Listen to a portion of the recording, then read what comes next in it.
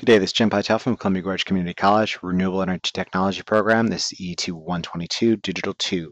Today, as promised, we're going to talk about the serial in, serial out shift registers. So keep in mind, again, what is a serial in, serial out shift register? Well, going back to our bus example, that's where data comes in one entrance door. It's moved left or right and goes out one exit door. And if it rotates, it comes back in the entry door. So let's consider this arrangement of 4 D flip-flops. So these are all Ds, Qs, not Dairy Queens, and they're flip-flops, and let's say they're positive edge triggered. Now what happens here, we're going to go ahead, give everybody the same clock.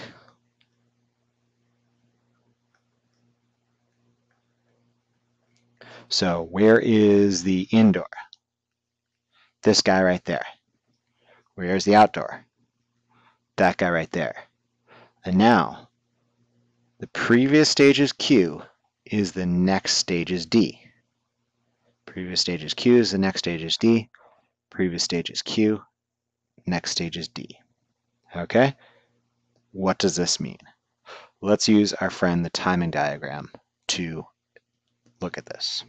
Okay, so positive edge.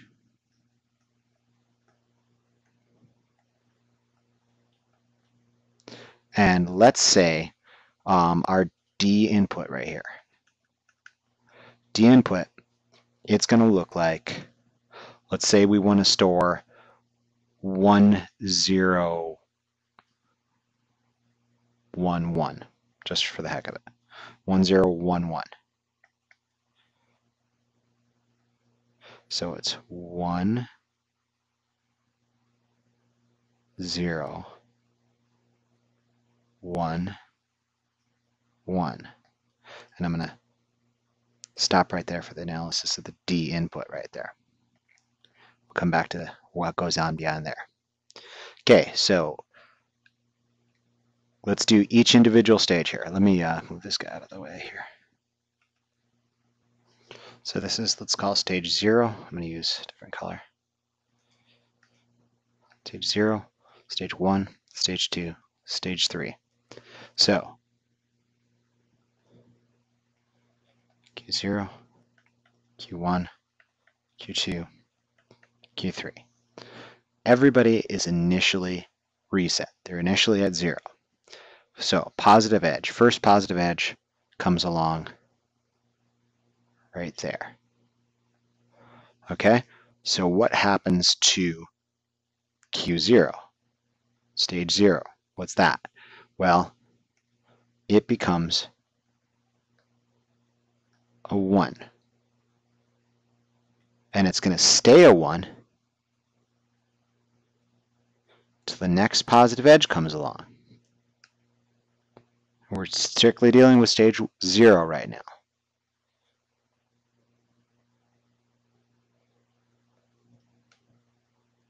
And it goes down to 0. Next positive edge comes along. Whoops. Becomes a 1 again. Next positive edge.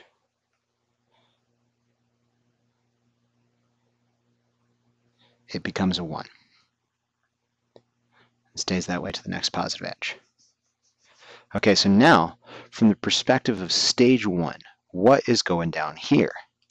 Okay, it's still receiving the positive edge of the same clock. So it should react accordingly here. Same thing with Q2 and Q3.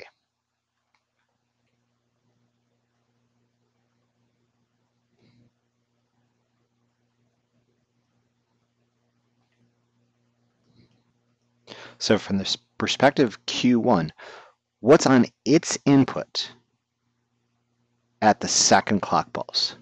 What's on its input at the second clock pulse is this guy right here, is Q0. So it was reset. There was nothing on it before. Basically, it's going to go up here. Okay, this may help out too if you do this. Basically, your account for the delays. There's a slight delay here. I'm going to redraw Q0. Oh, destroyed that. So now what I've done there is added a little bit of delay to the Q0 signal to account for the fact that it's entering that single device at stage 0. So now it's a little bit easier to see what's going on with Q1. So Q1 is going to read 0 at this clock pulse, and it's going to read 1 at that clock pulse, but there's a little bit of a delay. It's reading a 1 there. Now it's reading a 0.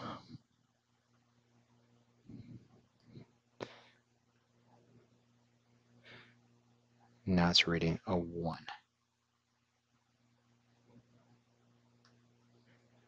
Okay? Stage 2. What's it reading at this clock pulse? Well, it's the previous stage's output.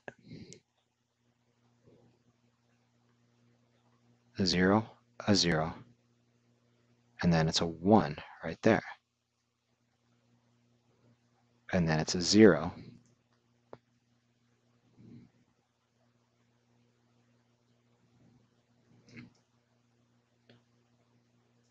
Right there.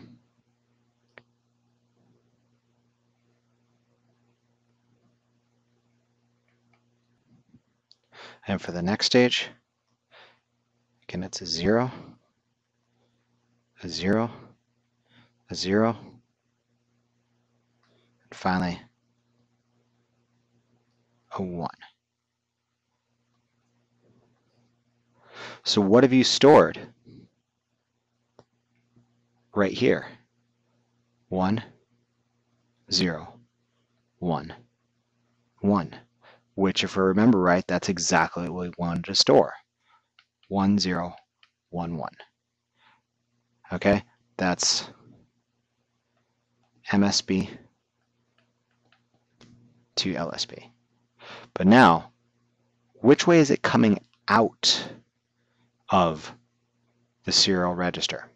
Excuse me, which way is it going in, first off? It went in 1, 0, 1, 1. So that's MSB to LSB. And it's still coming out MSB to LSB, 1, 0, 1, 1. And you can feed these in either way, too. You can feed them in LSB to MSB or MSB to LSB. Doesn't matter. As long as you recognize that if you put the LSB in first, the LSB is coming out first. If you put the MSB in first, the MSB is coming out first. Okay? So let's go ahead and pull this data out now. We're going to pull the data out, and we're going to simultaneously clear this guy. So what we're going to do is we're going to make, whoops, our D input green, I mean green, 0. And what you're going to do is, in effect, put all zeros on stage 0, 1, 2, and 3. And at the same time, you're going to extract the data from MSB to LSB. Okay? I'm going to draw an extra clock pulse here because we're going to need it.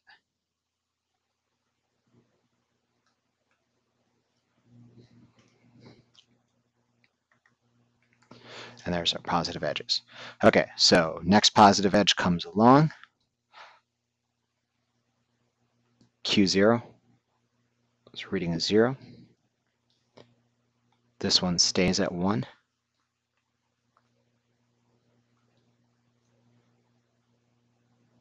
This one goes to 1.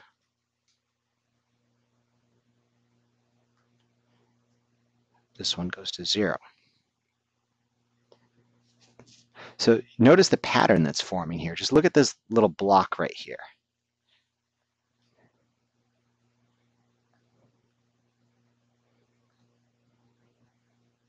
Notice the transition from there to there, there to there, there to there in the timing diagram. You're shifting things through this register, hence the name shift register. And if you think about it, what's going to happen with this block looking thing? It's that block. It's that block. You're shifting things in the timing diagram. So if we've done everything correctly, what we should see here is this guy right there. And we'll see if that works. So again, Q0 is still reading a 0.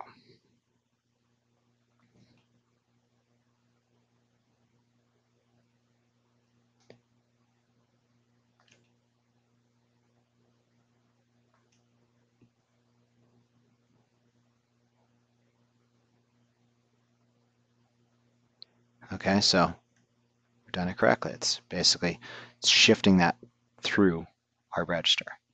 Again, this guy is a 0.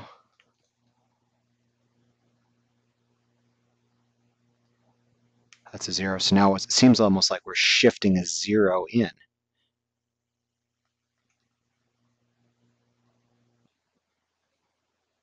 And finally, after that fourth clock pulse, we've in effect cleared our register.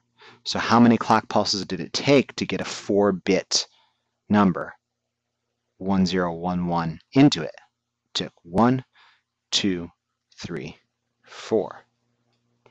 How many clock pulses did it take to clear the register and get it out of there? 1, 2, 3, 4. So we've demonstrated a pattern here. The number of bits you want to put in a serial register is the number of clock pulses that it takes. The number of bits out, that's the number of clock pulses it takes to get it. 4 bits in takes 4 clock pulses. 8 bits out takes 8 clock pulses out. So another way you can rapidly clear everything, let's just say you've made a total mistake, you want to clear everything, just put an asynchronous clearing input on every single one of these guys. And that's regardless. One active low pulse on that guy clears everybody out simultaneously. And oftentimes the register has exactly that, a clearing function prior to data coming in. Make sure that there's no extraneous data already in there for fear that you may pull something out. Okay, so you give it an active low clear, then you start giving it the D in signal. Okay, so what more to say about this guy? Well, the logic symbol for these guys in this particular case, SR, shift register, 4. Data in, clock, data out. The bonus round, bonus question. How would you do this with JK flip-flops? And that's why I had this thing up here before. Well, D flip-flops, again, only have one input. And you just want to store, when it's a 1, it stores a 1. When it's a 0, it stores a 0. So JK flip-flops have 3 functionalities. It's got that set, reset, and toggle. So what you want to do is you want to avoid the toggle. Okay, so all you really have to do is this guy gets the data in, and you avoid the toggle by inverting it and giving it to the K. And the same thing occurs between each stage. Basically what's happening is you're never allowing it to go into a toggle mode. You're either clearly setting or clearly resetting that individual JK flip-flop. And by the way, every single one of these guys has the same clock. Okay, so serial in, serial out shift register. It came in through one door, D in, and it's coming out through one door, Q. Okay, so reading that data out, you've read, where is our reading? You read a 1, a 0, a 1, 1. Okay? Not much more to say about these guys. Let's go to serial and parallel out registers.